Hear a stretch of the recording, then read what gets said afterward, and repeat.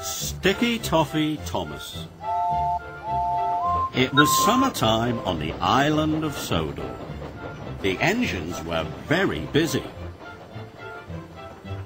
The children were having a big fancy dress party, and there were lots of jobs to do.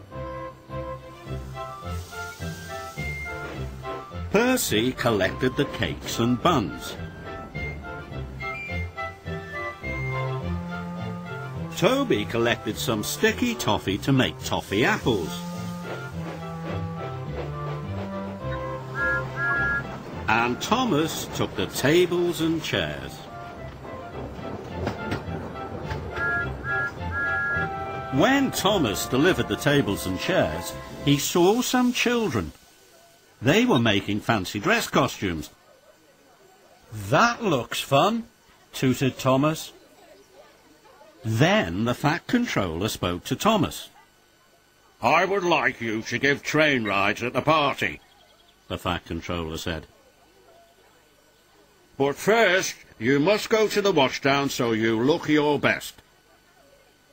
Thomas was delighted. He loved giving the children train rides. Thomas puffed to the washdown. He was thinking about the children and their fancy dress costumes. "I want to go to the party in fancy dress too," chuffed Thomas. "Then I would really look my best."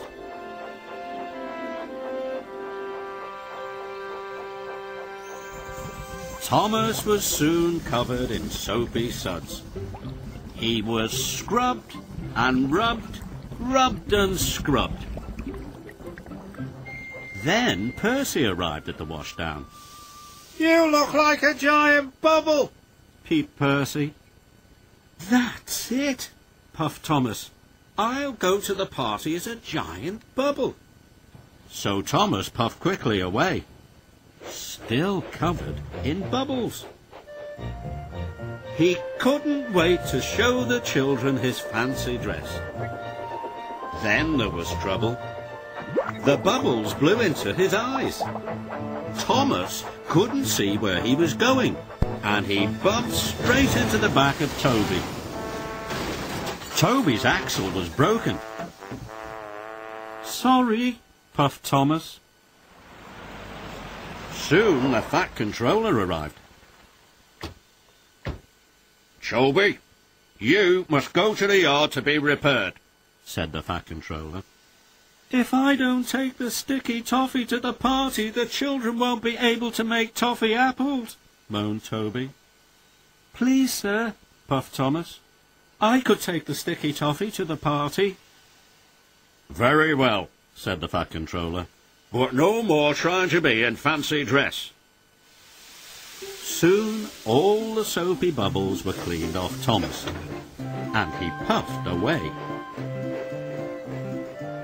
"I must get the sticky toffee to the children on time," Thomas puffed. But he started to think about fancy dress again. Thomas puffed up to the airport. And there, on the runway, was Jeremy the jet.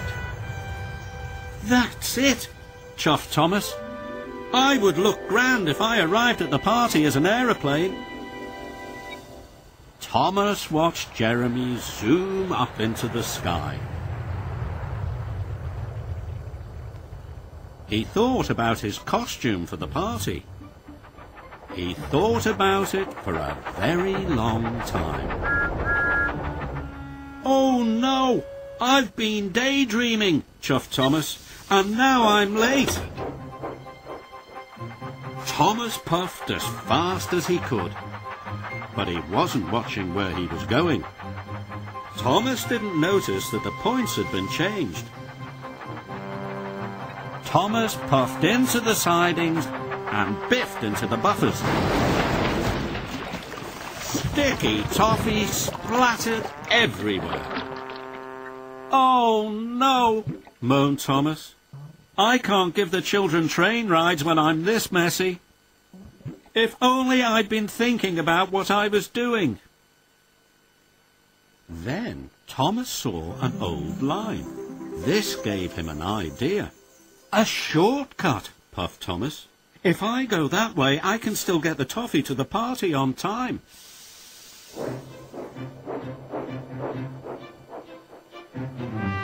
Thomas puffed along the old line. It hadn't been used for a very long time.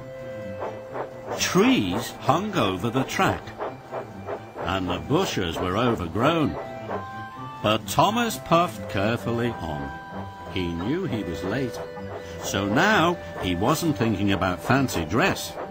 He was only thinking about getting to the party on time. Thomas bumped through the bushes and bashed through the branches. But he was still covered in sticky toffee.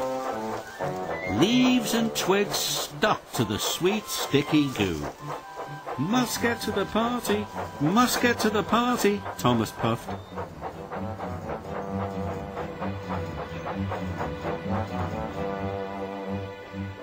When Thomas arrived at the party, he was covered from funnel to footplate in leaves and twigs. Everyone cheered when they saw him. I've brought you the toffee, Thomas puffed sadly, but I'm too messy to give you train rides. The children cheered. You're not messy, you're just in fancy dress. You look best of all. Thomas was very happy.